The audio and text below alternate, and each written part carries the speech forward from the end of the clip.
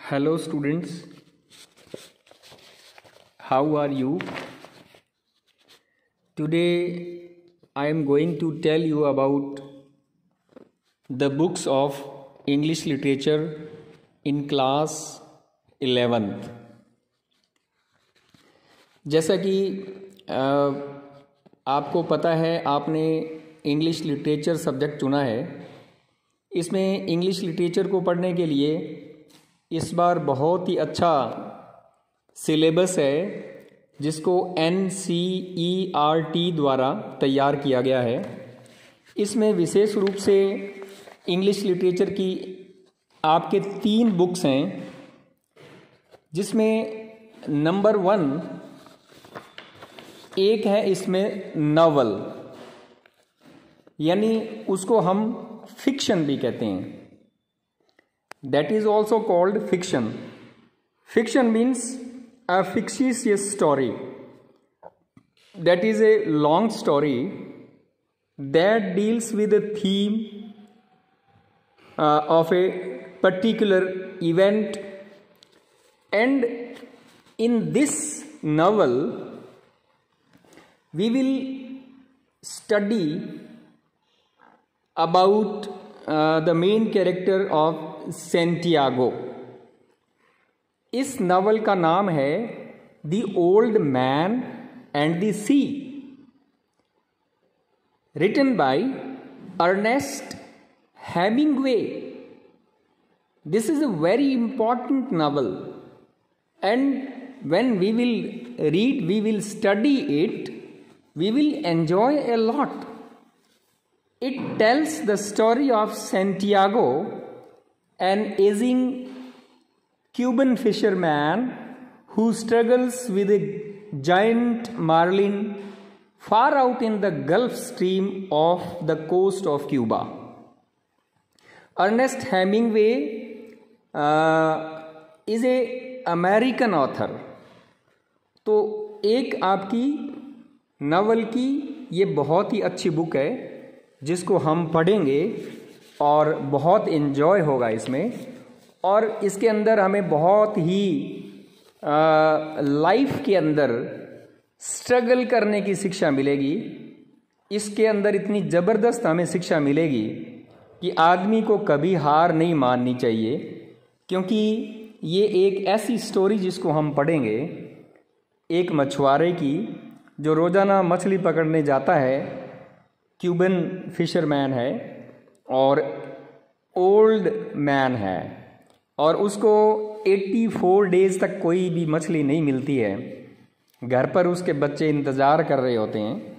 तो ये बहुत ही, और 80 मतलब उसका हौसला देखो कि 84 डेज तक, और 85th को उसको सबसे बड़ी मछली मार्लिन मिलती है। और उसके साथ क्या होता है, बहुत ही इंटरेस्टिंग नावल है ये, जिसको हम पढ़ेंगे और बहुत कुछ इससे हम सीखेंगे कि ज़िंदगी में कभी निराश नहीं होना चाहिए। इसी तरह से जो सेकंड बुक है, that is a drama, and it is also called a play. इसको हम ड्रामा कहते हैं और प्ले भी कहते हैं। इसका नाम है आर्म्स एंड द मैन।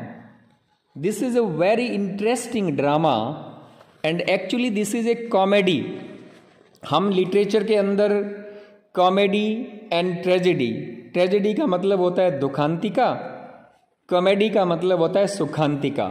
यानी एक ऐसी कहानी, एक ऐसा ड्रामा जो हमें एक्ट करने के लिए दिया हुआ है, लेकिन हम इसकी स्टडी भी करेंगे, थ्योरी भी पढ़ेंगे और एक्ट को भी देखेंगे।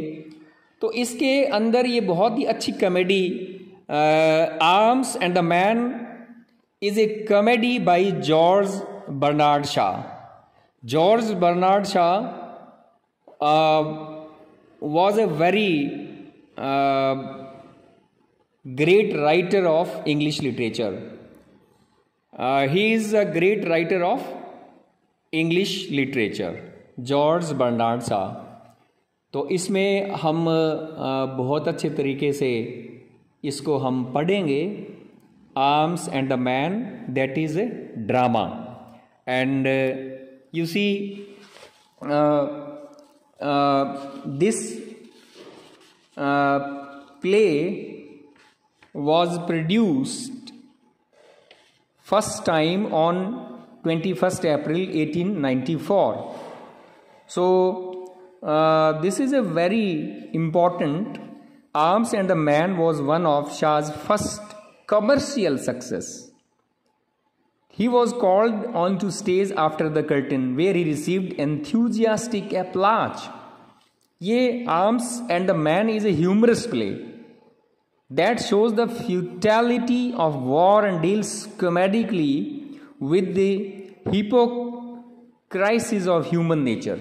ये बर्नार्ड शॉ का एक ऐसा प्ले है जो बहुत ही मजाकिया वे में और हमें एक्ट किया हुआ है, जो हम पढ़ेंगे।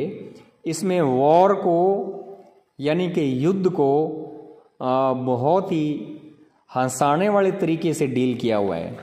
So this will be a very very interesting book, that is drama, that is also called play Arms and the Man.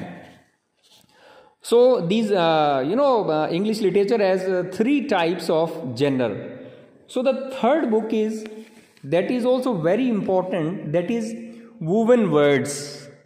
That is woven words. In this book we will study prose and poetry all together. As you know, English literature is the study of human life, and in human life there are sorrows and sufferings and happiness also. So, and life is a odd mixture of joys and sorrows. जैसा कि एक महान लेखक ने कहा है कि जीवन आनंद और दुखों का एक अनोखा मिश्रण है। तो इसमें हम बहुत सारी ऐसी स्टोरी पढ़ेंगे जो प्रोज एंड पोइट्री के अंदर आपकी जो बुक है वूवन वर्ड्स, जिसके अंदर बहुत ही इंटरेस्टिंग तरीके से इसमें पोइट्री को पढ़ाया गया है, बताया गया है। जैसे इसमें मैंने पहली पोइम जो डाली है, the world is too much with us, and I will teach you in the second audio or on the second video that the world is too much with us. That is a very very important poem written by William Wordsworth, that is a nature poet.